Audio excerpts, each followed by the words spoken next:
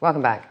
10 falcons have been treated with the bacterial disease A. baumannii at the Abu Dhabi Falcons Hospital in Abu Dhabi. Yellowish discoloured lesions were found on the thighs and bodies of the birds and were quickly treated thanks to an early diagnosis. The disease affects both people and falcons and can survive for long periods. And this was diagnosed back in 2002 when military doctors treated service members who were injured in the Afghanistan and Iran regions. Symptoms include weight loss, colonic and distension and diarrhea. The Marine Environment and Wildlife Management section of the Environment Department of Dubai municipality installed 6 new signboards in the Ras Al Khor Wildlife Sanctuary. Visitors can now refer to the signboards for more information on the variety of birds found at the reserve. Ras Al Khor Wildlife Sanctuary is home to more than 300 species of flora and fauna and has an increasing number of bird species annually. Last year alone, the total number of flamingos went up to 2,700 birds in November, compared to only about 1,000 in previous years. And as the weekend draws to a close, let's have a look at some of the events around Dubai for the week ahead.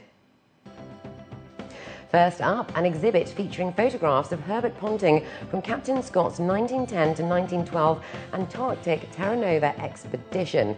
That is currently taking place at the Empty Quarter on the Sheikh Zayed Road.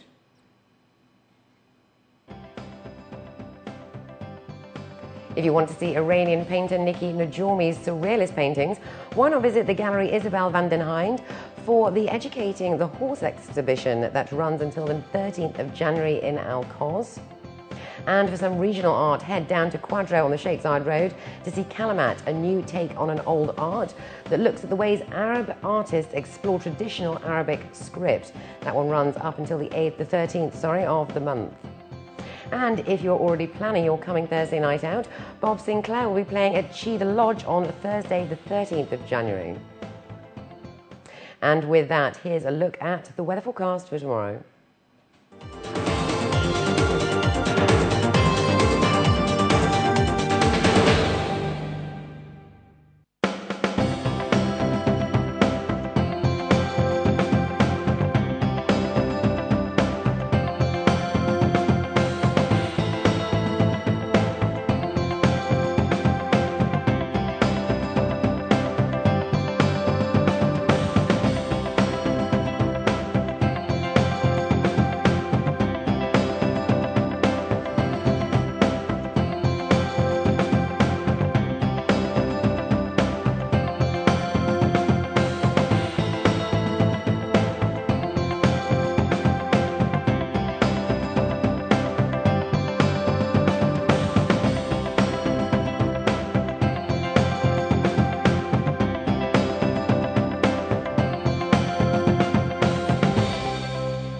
Well, that brings us to the end of the bulletin. As always, please feel free to get in touch with us at news@city7tv.com or by calling us on 04367 2230.